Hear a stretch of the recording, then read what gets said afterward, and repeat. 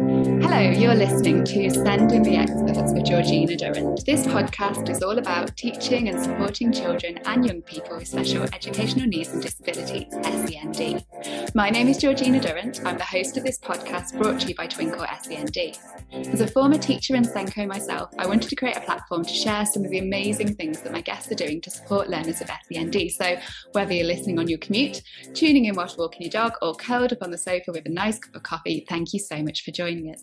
In this episode, I am delighted to be joined by Louise Burton from Speech and Language Link to talk all about DLD.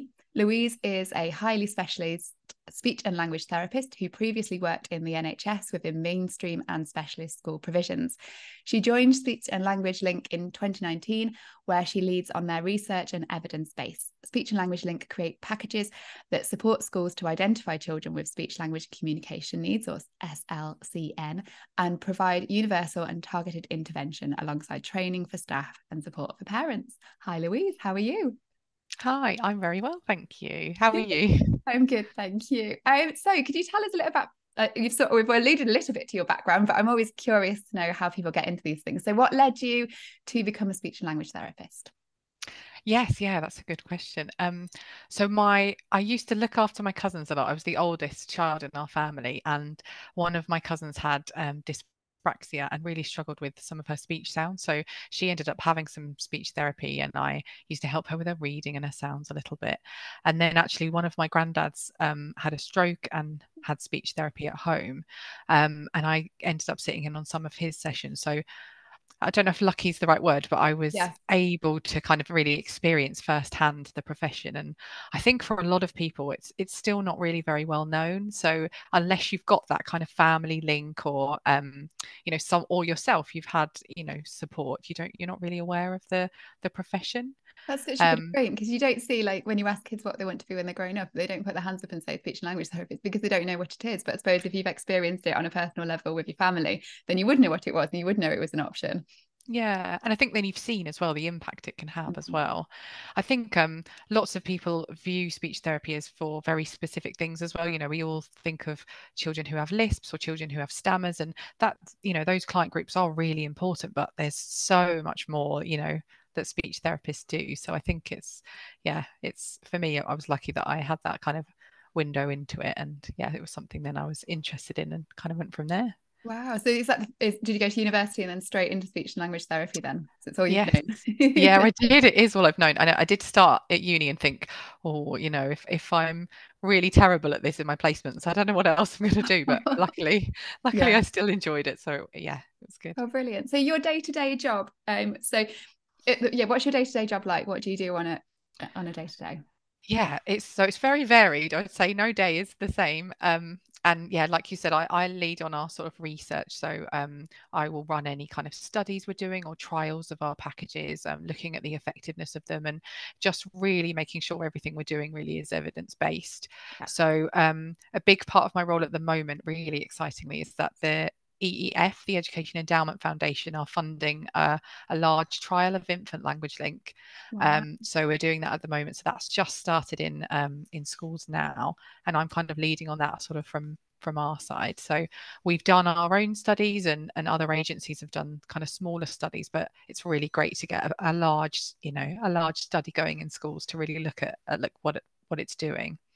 Yeah, so that's a big part.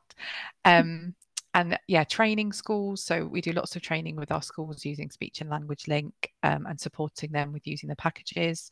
I'm just about to start a cohort running through our CPD training. So we do a more sort of in-depth CPD training all around SLCN and supporting children in schools. So I'm starting one of those next week.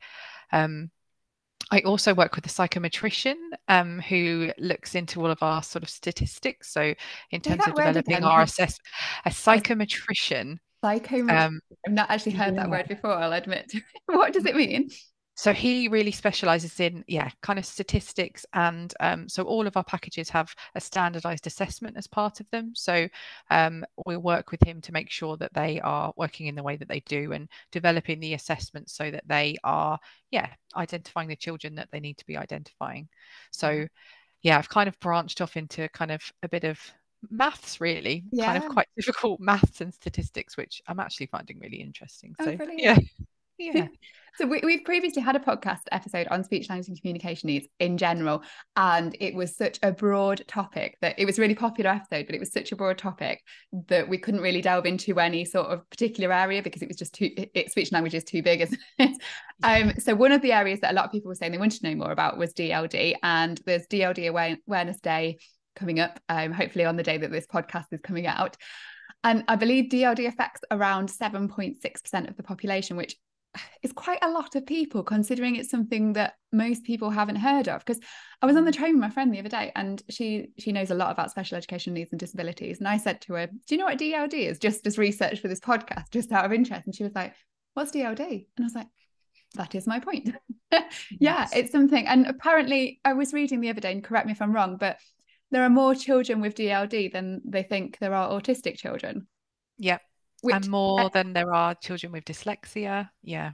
wow. So tell us what DLD is and the reasons for DLD Awareness Day then. Obviously, I think we've alluded to the reason for DLD Yes. Awareness Day because people don't know what it is. But yeah, tell us what DLD is. Yeah, so DLD stands for Developmental Language Disorder. So children who have DLD have really severe difficulties with language. So understanding language, so understanding words and sentences, but then also using them. So using words, putting them together into sentences to express themselves. Yep. And it's developmental, so it starts in childhood, but it then goes, it doesn't go away. So it kind of tracks throughout that individual's life. Yep. But the difficulties that that person has or the impact of those difficulties might change as they get older. And it's so the difficulties that they have with language are long term, like I said, and they're really significant. So they have a real functional impact on their life. So they'd really impact on a child's ability to access the curriculum, to make friends, and they'll have that kind of long-term impact for them on their lives, really. And kind of similarly with autism, which you've mentioned, if you had lots of children with DLD, no one of them would be the same as the other, and because language is so complex, there's so many different areas. Children can have kind of strengths and weaknesses in different areas. So, some children might really struggle with grammar, kind of word endings and structuring their sentences, whereas others might really struggle with semantics, so like the meanings of words and how they connect together. And others might struggle with kind of processing information and retaining that information. So although the kind of core is that they've got these severe difficulties with language, they're persisting throughout their life, and they really, really have that functional effect on their life, they can be very different in terms of how they present. Yeah, which I suppose makes it even harder for people to work out if somebody has DLD. Yeah. And kind of as you said, the reason for DLD Day is that it isn't a condition that's very well known about, despite how common it is. And so we have DLD Day now every year. So it's on the 20th of October this year to really raise the profile of the condition and provide lots of resources, lots of support, and somewhere for children and families and young people to go, to be able to read up about, the difficulties that they have and to understand it better, really. That's good. And am I right in thinking that previously it was called specific language impairment? Is that right?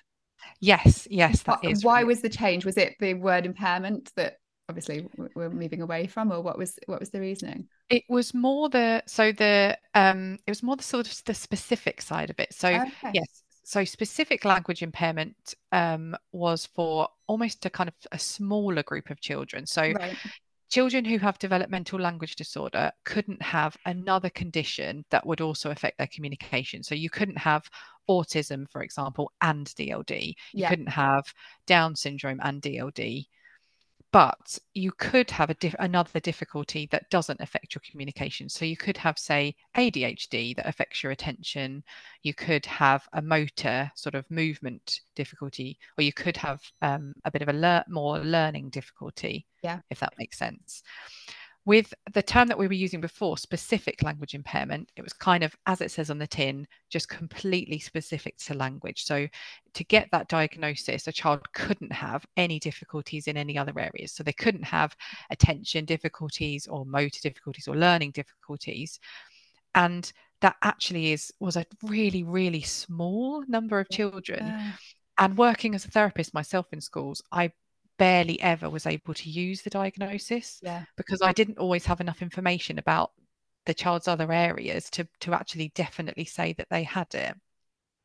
And so then there were huge numbers of children who had these really significant language difficulties that we didn't really have a term for. Mm-hmm. And across the country, we were all using a range of different things. So we were saying language impairment, language difficulties, language delay, language disorder, and it was just really confusing for everyone involved.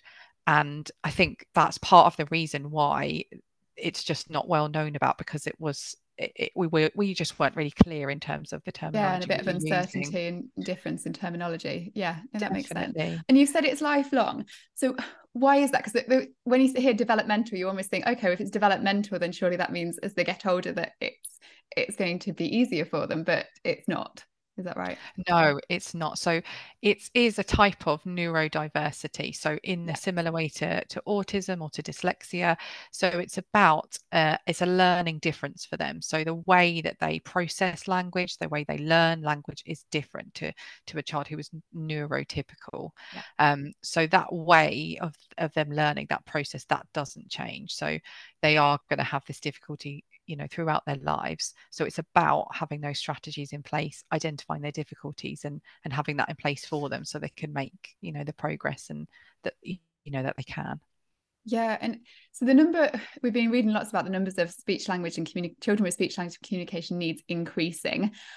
Is that the same with DLD? Are you noticing there's more children with DLD, or you're identifying more children with DLD? That's a really great question as well. And it's not really a very clear picture, I would say, at the moment. I Yeah. think it's difficult to answer. I would say definitely children with SLCN are increasing. And I think there's kind of different reasons for that. So definitely the COVID pandemic had a huge impact on children's language skills. They missed out on so much time in education and those opportunities, particularly for those transitioning from preschool into school. Yeah.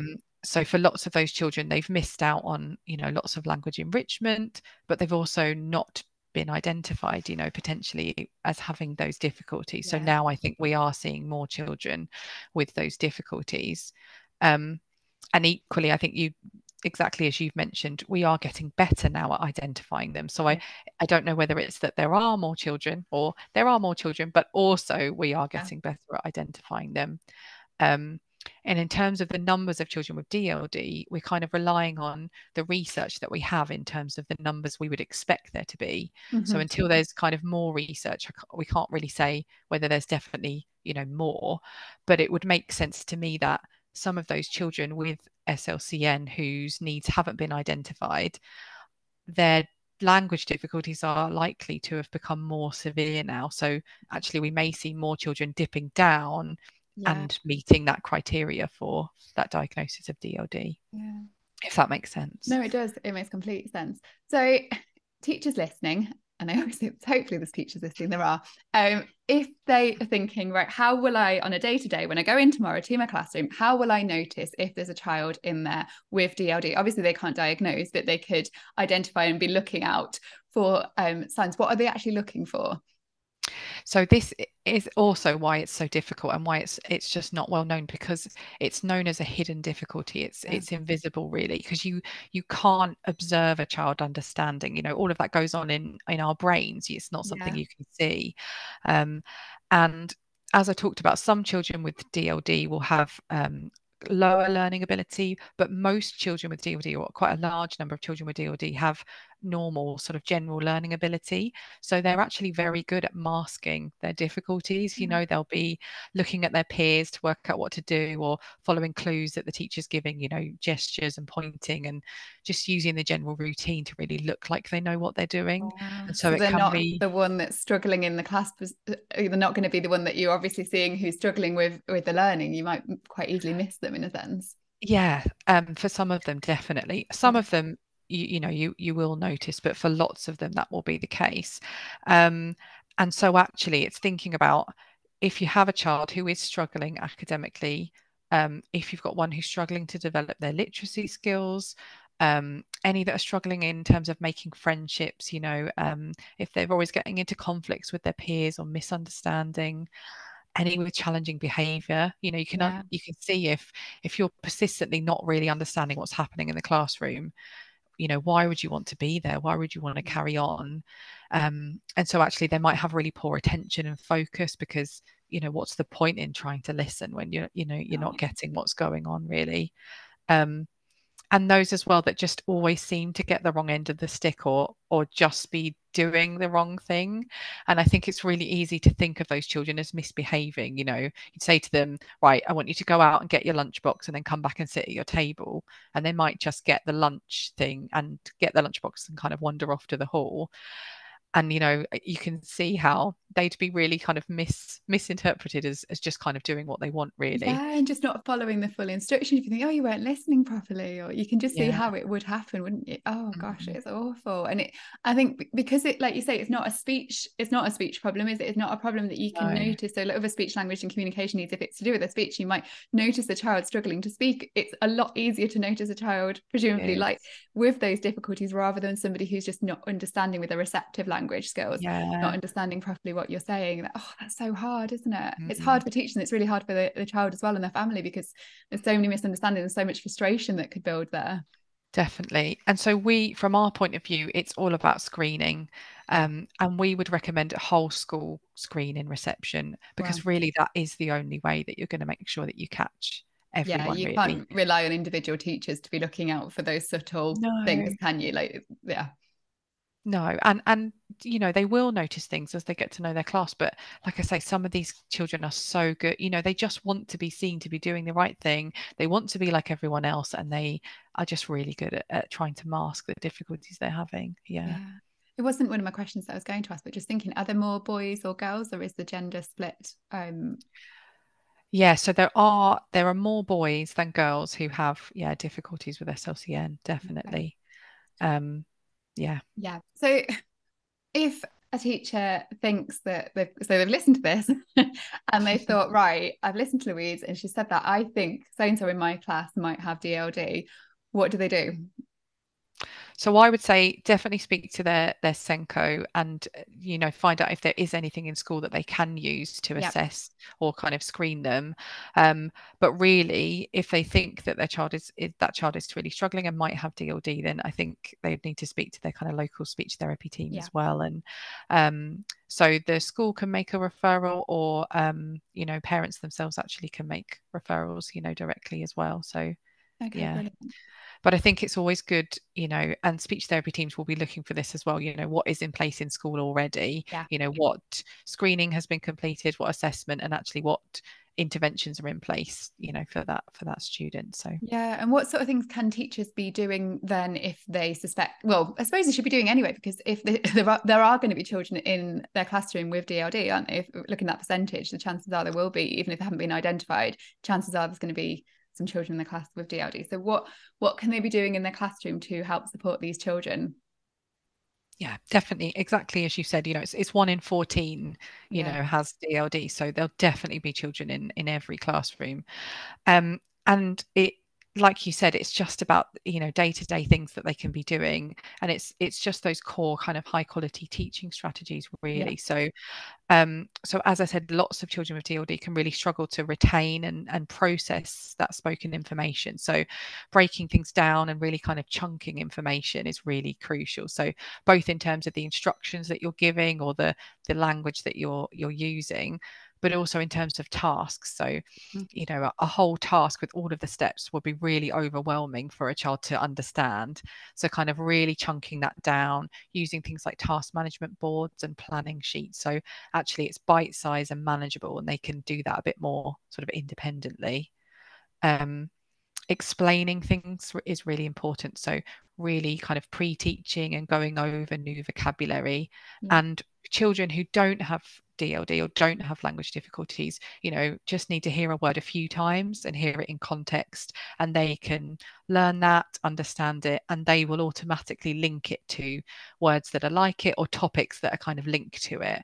But for children with DLD, they don't automatically do that. They don't really have that really good system for learning and remembering vocabulary. So we as teachers really need to do that for them. So it's making the links really explicit between that word and other words and topics that they've done previously. So not just assuming, oh, well, this links with this, and they'll remember that, we did that topic. So That's that kind of prior knowledge. Yeah, and that's going to be useful not just for the children with DLD in the classroom, though, is it? It's a useful strategy anyway. There's a lot of these things, and we've spoken in previous podcasts about like strategies for dyslexia, etc. It's often the case is it's not going to be detrimental to the other children in the classroom doing these anyway. It's quite a good thing to be doing. Yeah. Exactly. So yeah, going through that. And one thing I was thinking, would it be useful, because I used to be guilty of this, and I probably am with my own children still, giving like lengthy instructions to kids that are a bit too wordy and with words that aren't really necessary in there? Is it better to be precise with your instructions and clear? Definitely. And it's thinking about, there'll be new words that are going to be presented in a topic or in a lesson, but when you're giving an instruction to a child, don't use those new unfamiliar words, and exactly as you said, make sure they're nice and simple, break them down, and that you're asking them to do things in the order that you want them to. So it's words like, oh, before you get your lunchbox, I want you to empty your tray, those things. So just asking it out of sequence. We're all guilty of doing it as well. And you say something and then you think, oh, actually, I could have said that in a bit complicated. I could have said that in a much clearer way. So it's just being aware. And it's things like non-literal language as well, sort of idioms, pull your socks up, and, Raining you're driving me up the wall. Exactly. And actually they did some research, and we use those so much of the time, and in teaching they're used a lot as well. And it's things like that children will really struggle with. And like you said, not just children who have DLD, so autistic children, idioms can be particularly tricky for. And when you think about them, idioms don't really make much sense anyway. Like the thought of cats and dogs falling from the sky is absolutely terrifying. But we know what they mean, so we just kind of use them without really thinking about it, but they are really, really tricky. So we've spoken about what they can do in the classroom. We've touched a little bit on like behavior and stuff, but what other impacts might there be on children who've got DLD, perhaps if it's not been identified? What apart from the difficulties, I suppose, academically, what other difficulties can it cause? I guess it kind of links to academically, but literacy is a big one. So children have to be able to understand spoken language before they'll be able to read. And they have to be able to use spoken language before they'll be able to write.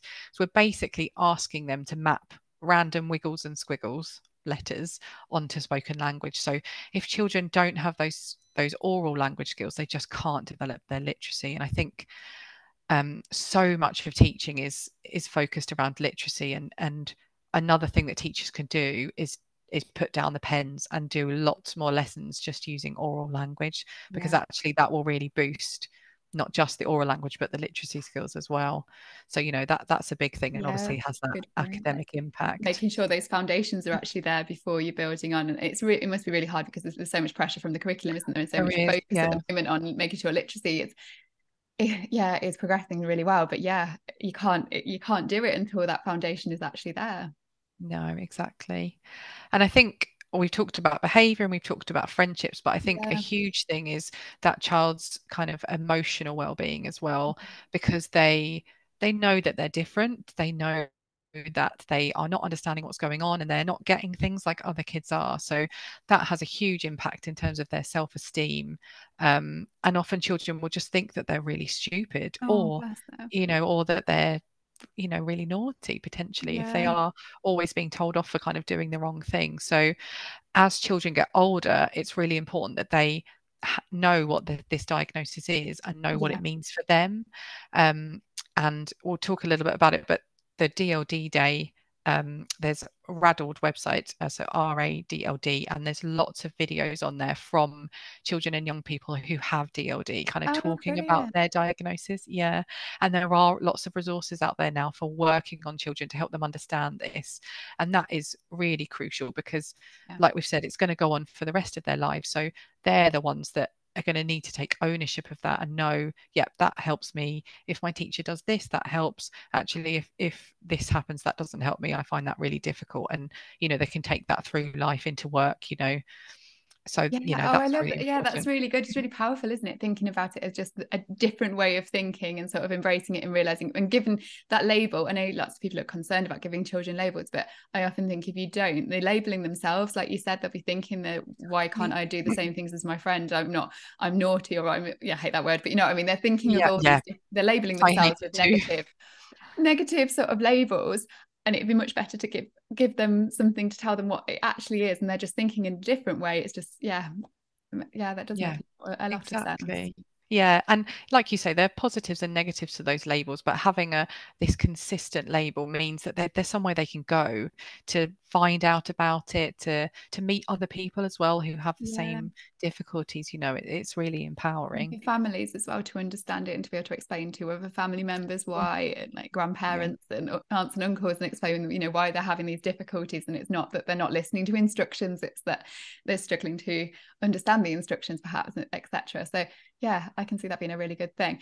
mm.